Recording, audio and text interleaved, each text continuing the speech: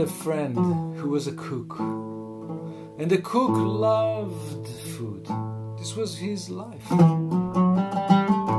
The cook used to invite Mevlana for dinners very often, back in Kunya. And when Ramadan came, every year, the cook was sad and happy at the same time. On one hand, he had a big break during the day. He didn't have to cook morning. He didn't have to cook for the middle of the day. He would only cook for iftar.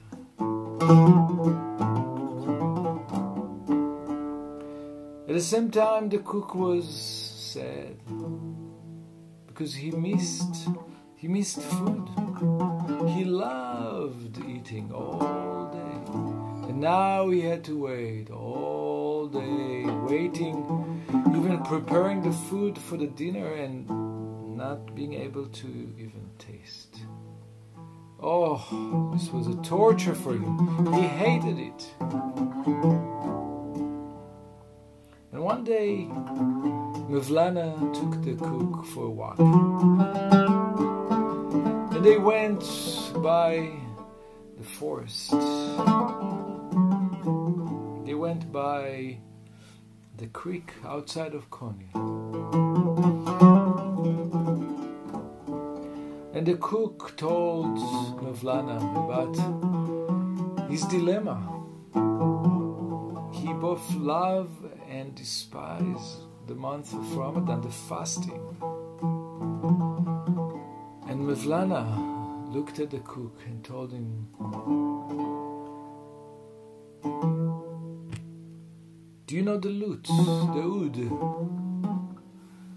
The oud has a belly, but the belly of the oud is always empty.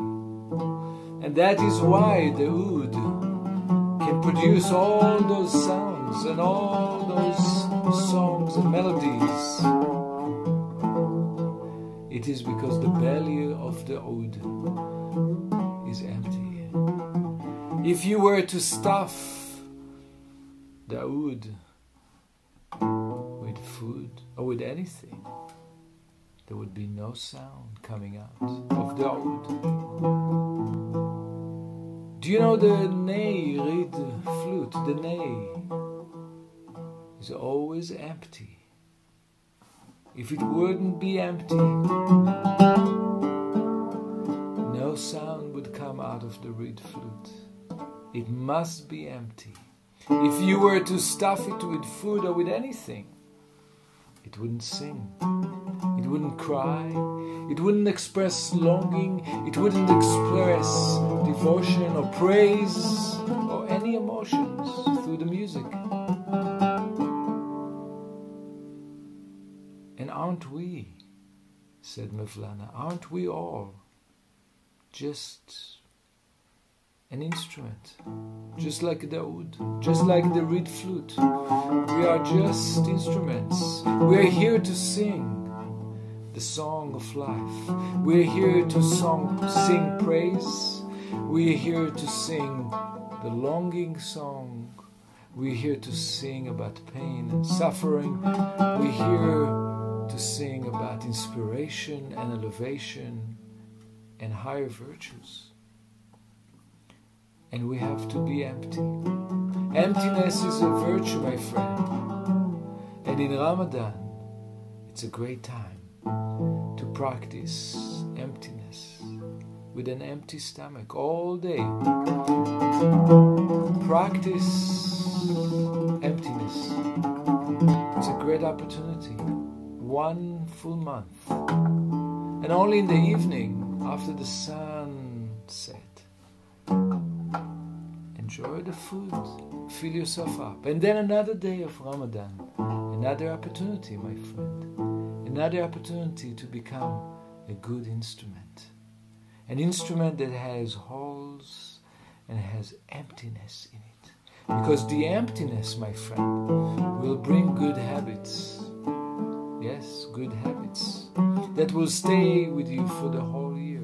You will see patience, self-discipline, gratitude, grace and gratitude, the power of the mind. All these you can cultivate during the month of Ramadan, my friend. It is a gift. Be an instrument for a month. Then you're going to be able to sing the song of longing. You're going to be able to pray, and you're going to be able to think great ideas. You will see. Great ideas will come out of emptiness. So enjoy, my friend, 1 month of emptiness and the fruits that will follow.